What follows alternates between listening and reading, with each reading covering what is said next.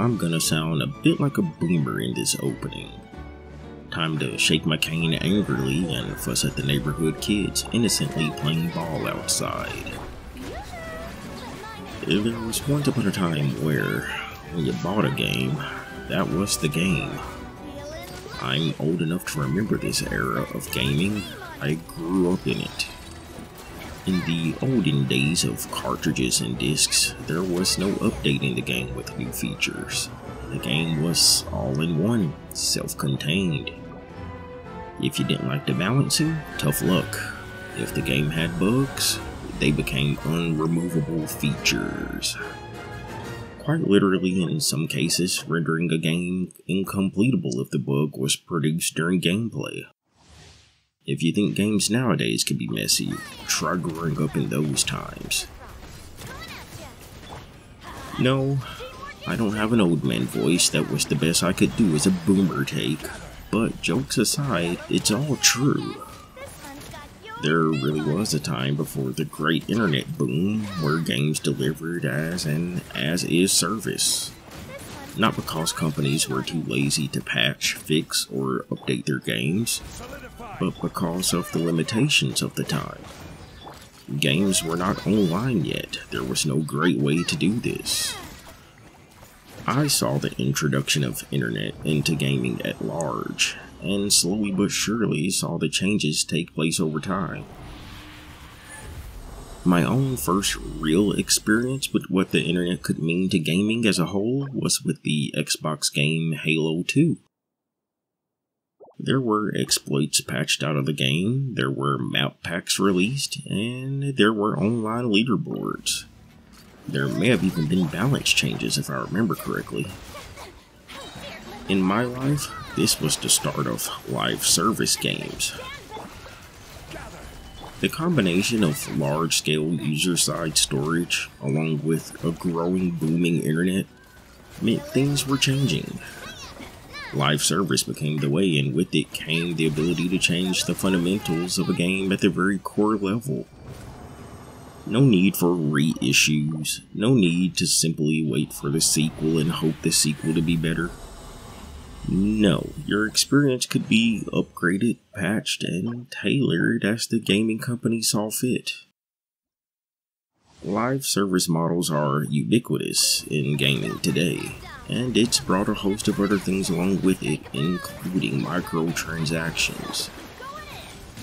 But while microtransactions deserve a whole discussion of their own, the topic I want to discuss in this essay is less about that side of the live service model, and more about the arguably good side, and what I believe to be some of the missed potential of it in Genshin Impact.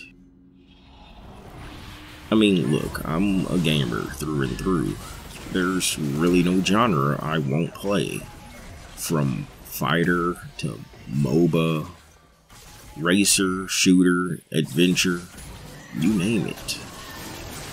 There are some games that come and go for me, either due to them being single-contained experiences with minor replay value, or because I just outgrew my love for them. But there are some games that outlast others. An example of this for me is League of Legends. I've been playing League for ages. As big of a headache as that game can be, I do keep coming back to play it often though. Albeit nowadays for fun with friends mostly, but still. And you know, it's almost a wonder how it hasn't gotten completely stale to me yet.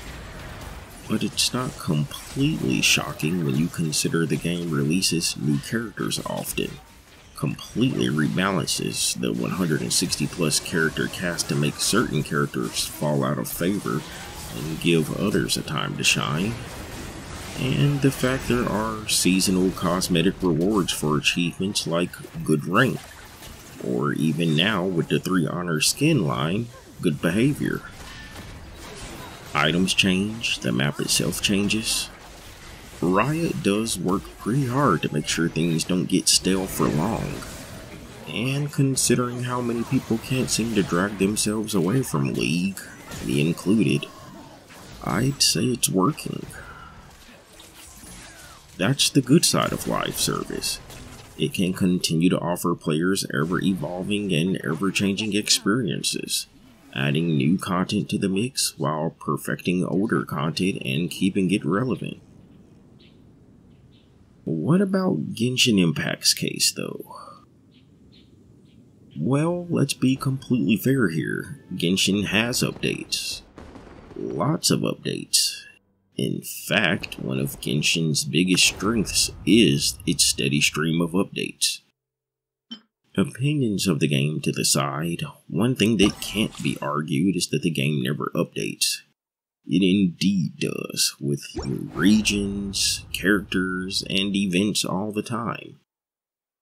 There is a debate to be had about the need for more in-game content. I myself am of the opinion that it could use more, but for what the game is and not what I necessarily want it to be, it updates, yes, it really does.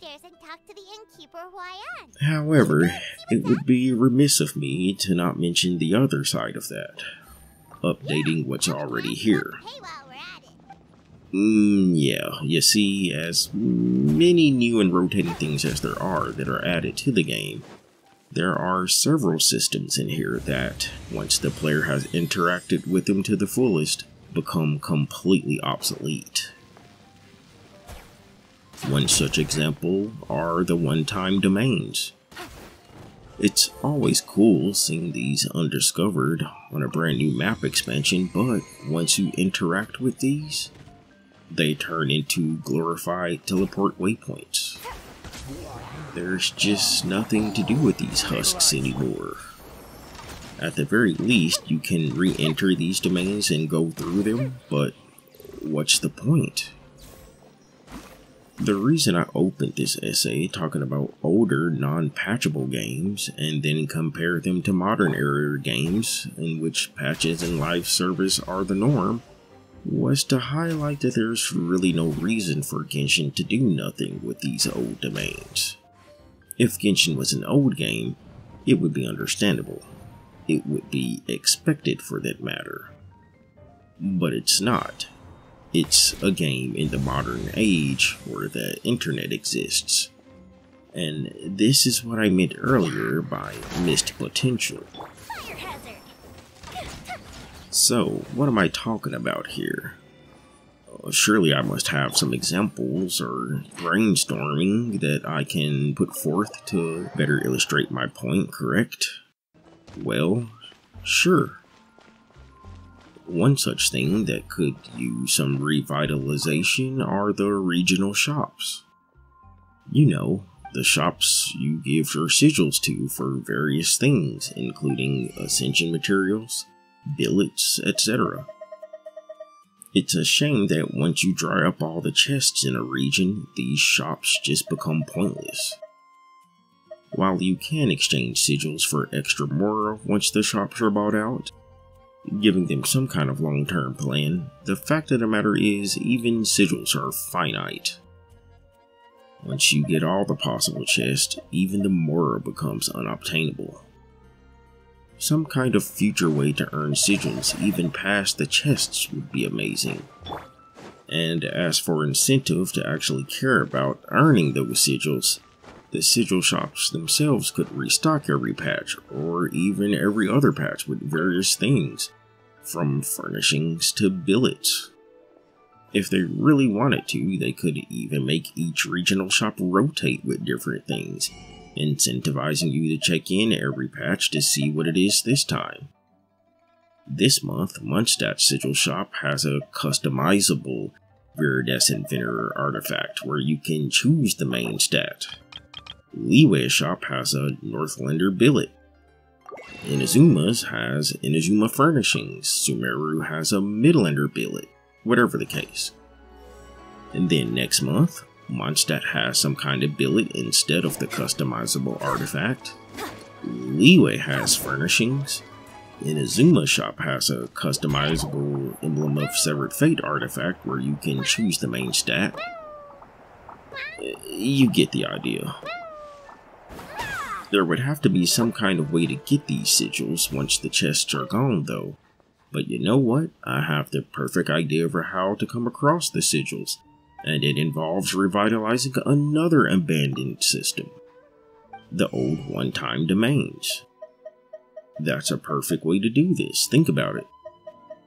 Every month, the one-time domains across the map open up for a once per patch clearing.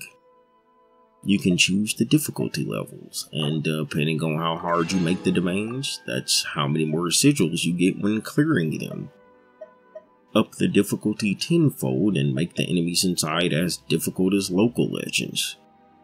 The difficulty selection thing is important, because it still leaves newer or inexperienced players a way to earn the sigils, just not in as high volume as someone playing the domain on local legend difficulty. But over time, they'll still be able to earn the same rewards. After getting these regional sigils from the one-time domains, go and spend them in the regional sigil shops for the various restocker rewards I mentioned, even if those rewards rotate out every patch. There you have it. 2 abandoned systems, old one-time domains and sigil shops, revitalized with one unified system. Think about it, wouldn't something like that be cool?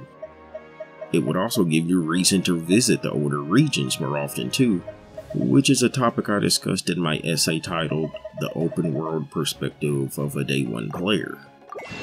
I would love to go back to these old domains for sigils, and then use the sigils at the sigil shops for cool rewards.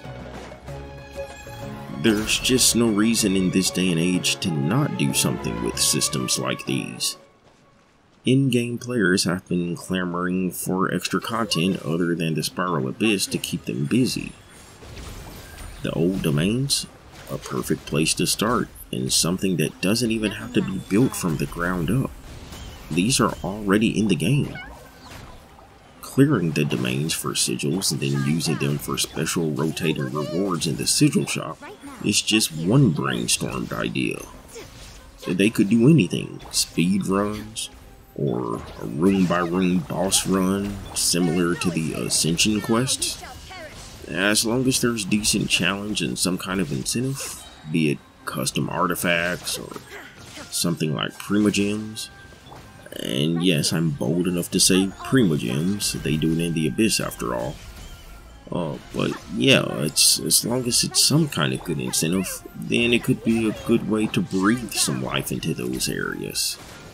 Heck, they could even put in teapot furnishings or name cards. I don't know anything, just something.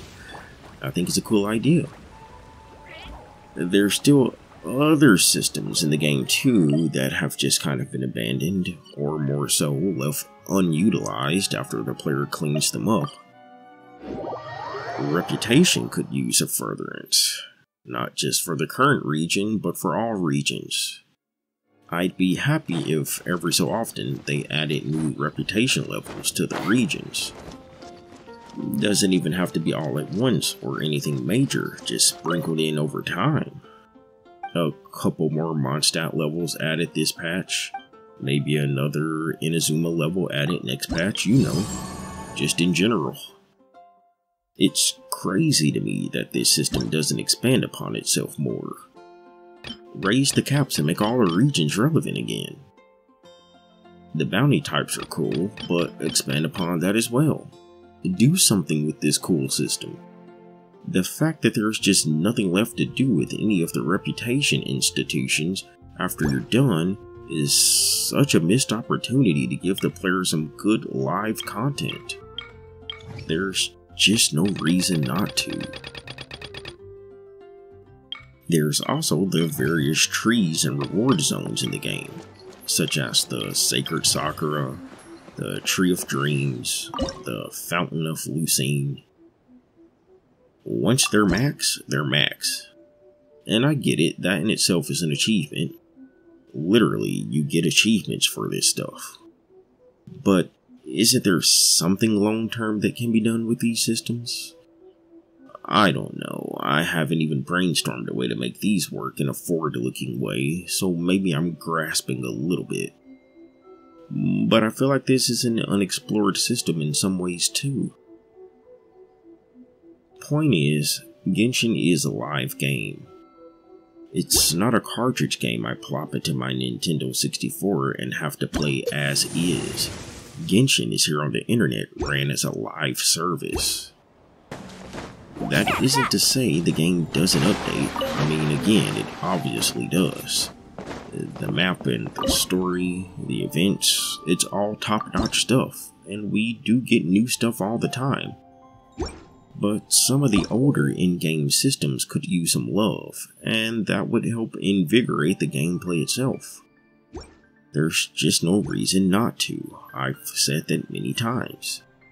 The capability is here because this is the internet age, and one of the main benefits of a live service game is the capability to offer players ever-improving experiences.